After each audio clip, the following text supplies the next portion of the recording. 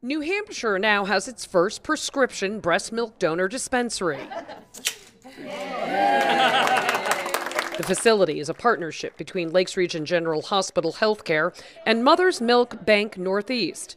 Donor milk is needed for a variety of reasons. 2.5-year-old Ella was born with hypoglycemia, and her mother's breast milk hadn't come in yet, and Ella needed help. My option was try her on formula to try to get her sugars up or to try some donated breast milk. And being as dedicated to breastfeeding as I was, I knew what my answer was going to be. I said, well, absolutely. If we have breast milk, I'd love that. And sure enough, that did the trick. That brought her right out of the woods of hypoglycemia.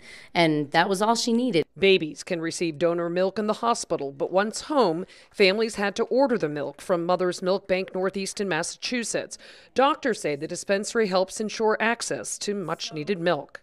Not only is this the first dispensary in New Hampshire, it is the first dispensary in the Northeast. This Belmont facility will then become the role model for all future dispensaries. The milk bank collects from mothers who have more milk than their babies need. We take the milk from about 3 or 4 moms, and we will combine it in a big beaker in our lab, and then our lab techs will pour it into little tiny bottles, and the bottles go into the pasteurizer. For safety reasons, donors are screened and must get physician approval. In Belmont, Suzanne Rowntree, WMUR News 9.